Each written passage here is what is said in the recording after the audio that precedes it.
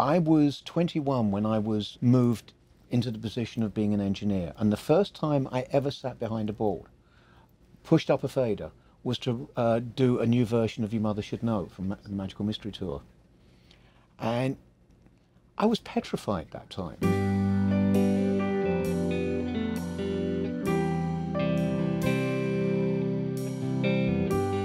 My name is Jack Joseph Wigg, and I'm here with Ken Scott to discuss the EMI REDD console that Waves has modeled. For me, this is a very exciting day to be able to sit with you. You've worked with two sets of people that in particular I think is amazing.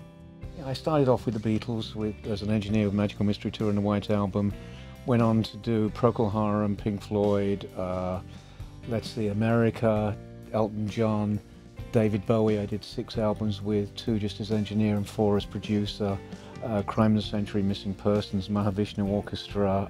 When you think about the REDD, the days of the REDD, before TG, Yep. What songs, or even artists, come to mind?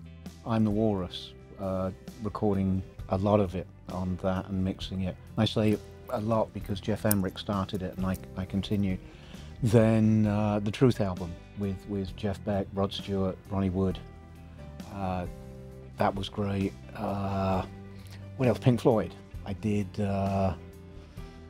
Paintbox and Apples and Oranges, which happened to be the last sessions that Sid ever played with the band on. And then I started also on the REDD, the next album, which was the beginning of Gilmour being with them. Lord Sitar, who can forget sitting behind the board to record Lord Sitar? The Beatles went through phases.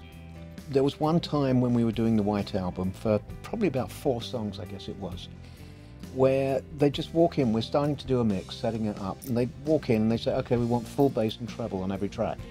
And that's what we had to do. We just turned full bass and full treble. And the mixes still sound great, which to me shows how musical that EQ was, but it's not the kind of EQ you can take a terrible sound and EQ the hell out of it to make it sound good. Right. It has to be good to start with, and then this just enhances it. The first thing I tried when I got the plug-in to try it was just, I took a couple of tracks and I just turned the EQ full up, and they still sounded wonderful. Yeah, they sounded different, but it didn't completely mess them up, which so many EQs today, if you turn something full up, it's going to wreck it. Right. It was great, and once I heard the way it was doing that, I knew these guys did a good job. This is getting close to the original. It's as musical as it was back then. The equipment with technology, it's always changing. There are things that I'd like to keep, like the warmth of a tube desk, a tube amp, much like the REDD desks. And one has to try and keep that warmth within any sort of modern technology, such as plugins. The famous guitar sound that people talk about, Revolution. Yes. Can you talk a little bit about that, how that happened? I didn't actually do it, Jeff Emmerich did. Okay. But I happened to walk in the middle of the session, which was, at the time, the strangest thing I'd ever seen. I walked into the control room, and there's the 3 Beatles around the REDD desk with their guitars playing, and there's Ringo's the only one in the studio.